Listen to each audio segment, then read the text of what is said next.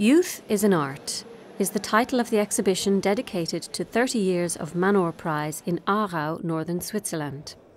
The prize awards 15,000 francs to an emerging Swiss artist and pays 25,000 for an exhibition and the catalogue's publication. The Manor Group also buys one art piece for its collection. The prize is highly respected in the arts world. The event's organiser is a private company, Maus Frères. Our support of artistic creation is real patronage. We don't exploit the artists or their shows or the institutions in any commercial way. Pippi Lotti-Rist and many other Swiss artists got a boost to their careers thanks to this prize.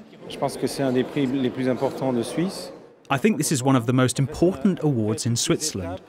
All stages of the development of a young artist are covered. Above all, it gives you confidence in your work.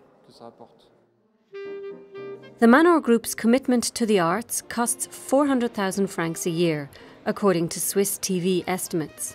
Culture has become, like sports, a visibility issue for many brands, to the extent that the University of Basel in 2008 created a centre to study the phenomenon.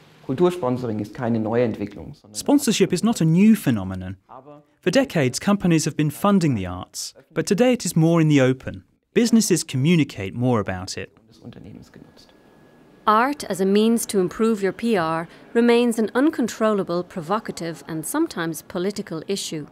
Art doesn't necessarily go in the direction you want. One striking example from 2011. Lacoste was partnering with the Musée de l'Élysée in Lausanne for a photography prize. But the work of one of the candidates was considered too political and was ruled out of the contest by the company. I was told Lacoste had decided to take my work out, not because it was against Israel, but because it was too pro-Palestinian. After this episode, the award was cancelled. Contacted by Swiss TV, neither the museum nor Lacoste wanted to talk about it. Companies active in philanthropy are not immune to this kind of faux pas. The credibility of a prize depends on how independent the jury is. Art experts should decide who financed the prize rather than company executives. To avoid a conflict of interest, companies active in arts patronage often prefer to support established institutions. For example, 40 to 45% of the budget of the Museum of Contemporary Art in Geneva, known as MAMCO, comes from sponsors.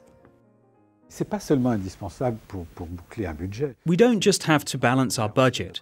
It's also essential to ensure our freedom.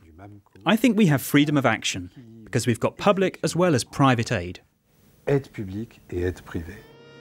Corporate arts patronage works when the donors totally trust their partners while remaining discreet. In the end, something very Swiss.